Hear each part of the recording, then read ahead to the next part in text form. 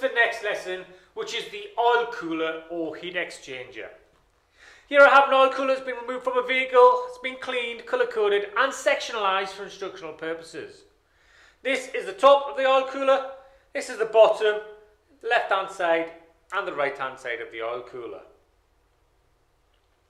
Located around the outside of the oil cooler in green is the body.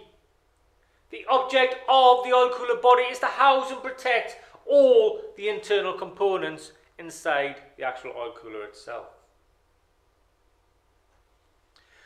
On the right hand side here we have the coolant inlet. The object of the coolant inlet is to allow the coolant into the small bore tubes in order to pass through the oil cooler. And this will be more apparent why it does this in a second. On the left hand side here we have the coolant outlet. The object of the outlet is to allow the coolant out of the oil cooler itself.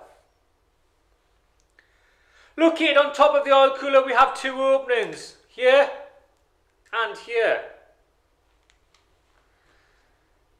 This opening here is the oil inlet. The object of the oil inlet is to allow oil into the oil cooler itself.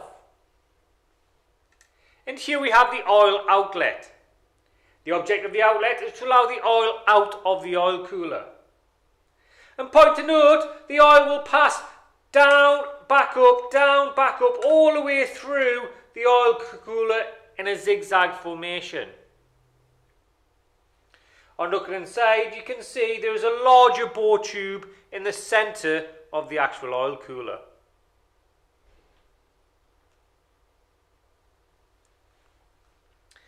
Action then.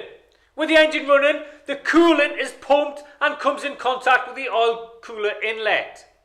The tubes within the oil cooler pick up the coolant and pass it through to the outlet. As the cold coolant's passing through, the hot oil comes down and goes in and around all the small tubes, up and down, and passes through the oil cooler till it comes to the outlet and on to the next point. As it's passing over the tubes with the cold coolant in, the heat is taken from the oil and passed to the coolant. Thank you for listening to the oil cooler lesson.